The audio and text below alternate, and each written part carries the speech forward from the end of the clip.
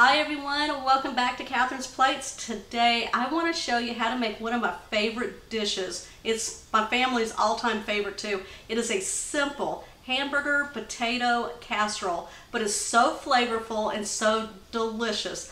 And you know it's going to be easy to make if it's coming from my kitchen. Okay, you guys, I found some potatoes in my freezer in a bag. I've got some stuff out of my pantry, got some ground beef. We're going to put this all together in a casserole form. Oh, are you ready? It is the epitome of comfort food, which we need today because it is a very stormy day.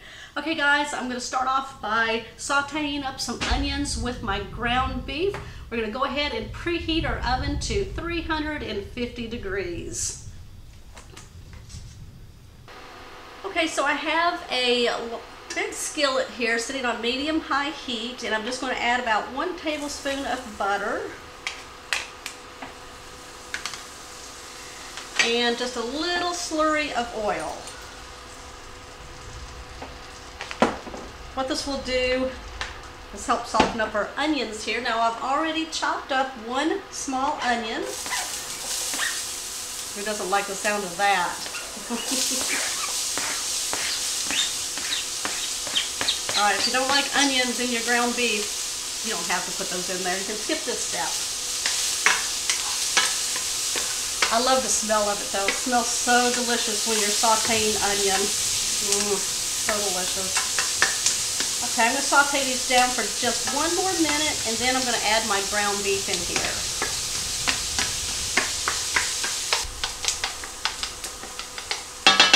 Okay, my onions are nice and soft. We're going to go ahead now and add our ground beef. Now, I've got about 1.5 pounds here.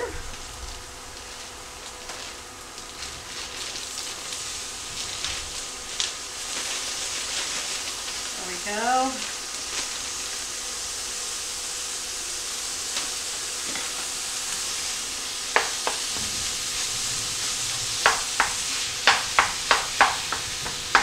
It's probably easier if I use my meat chopper on this.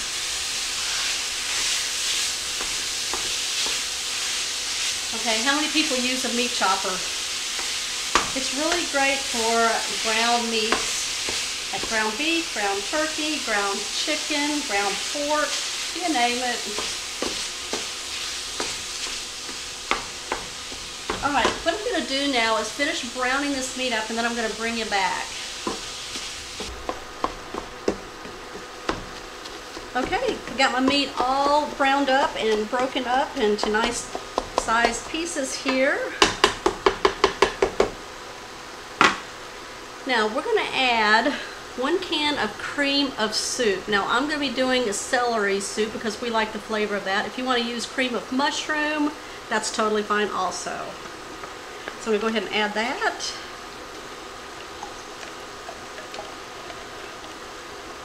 We're going to make sure that we've seasoned up this meat really well. This is going to give the whole dish the flavor that it needs. Alright, I got some beef broth here, so I'm going to fill up my can about halfway.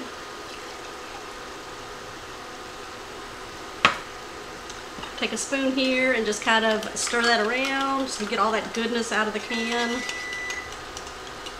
My oven is preheated now. Alright, let's go ahead and add that.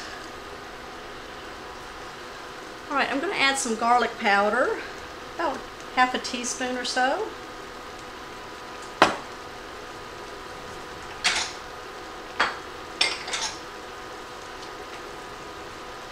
Some pepper. And I'm just going to add a pinch of salt right now.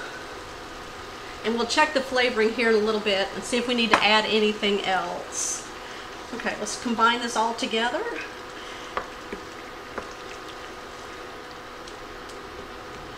Now what the soup is going to do is help thicken up our meat mixture. And if you don't have cream of soup, you can just make a roux. And you can just use equal parts of butter and flour. I would say about 3 tablespoons of each. And do that.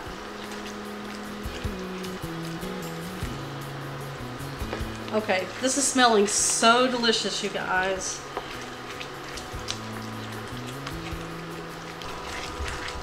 All right, I'm gonna go ahead now and turn off my burner.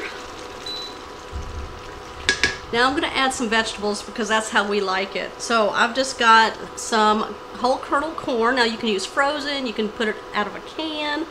Just make sure you drain it.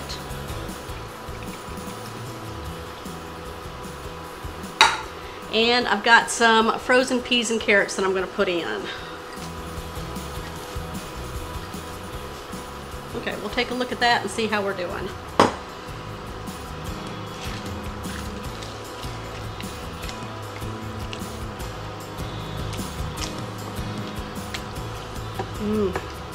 Doesn't that look good already? All right, I'm gonna give this a try and see where our seasonings stand.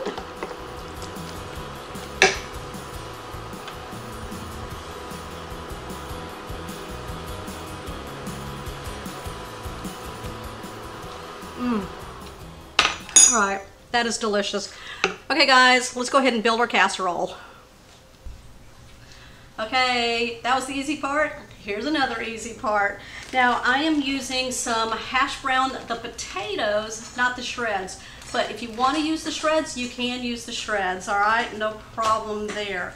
So what you're gonna do is you're gonna take your casserole dish, a 9 by 13, and we're going to just spray it.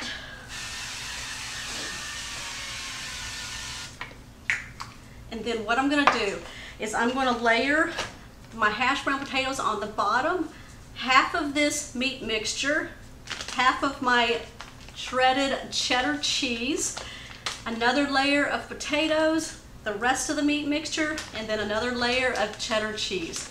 Okay guys, you ready for this one? Let's start doing this.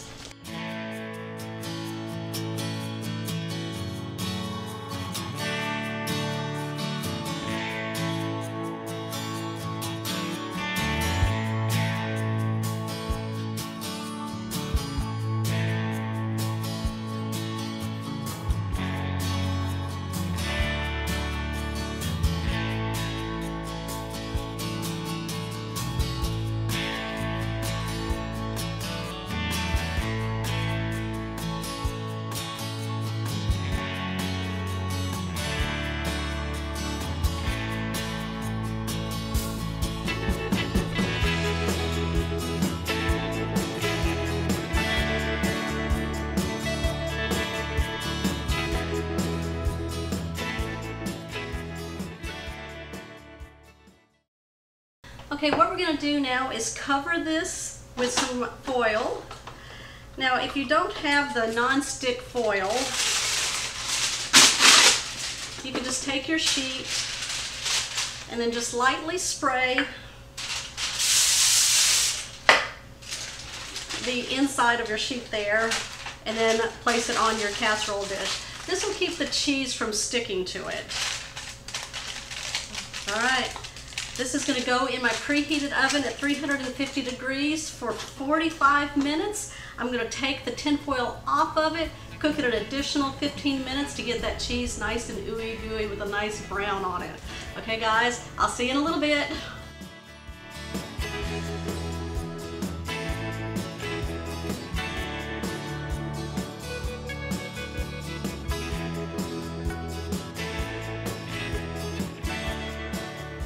Okay guys, what do you think of my potato ground beef casserole? You saw all the yumminess that went into here.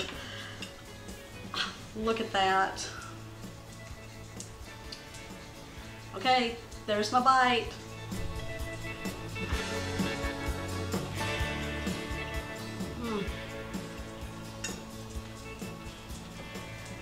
There's so many flavor profiles in there.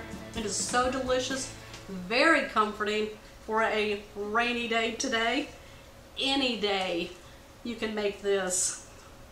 And you saw the different variations that you can use when you make this. Okay, you guys, I've got people lined up behind the camera ready for their plate. So give me a thumbs up. If you're new to my channel, don't forget to hit that subscribe button down below and that bell notification so you'll know when my shows are posted. Okay guys, I will see you on my next episode.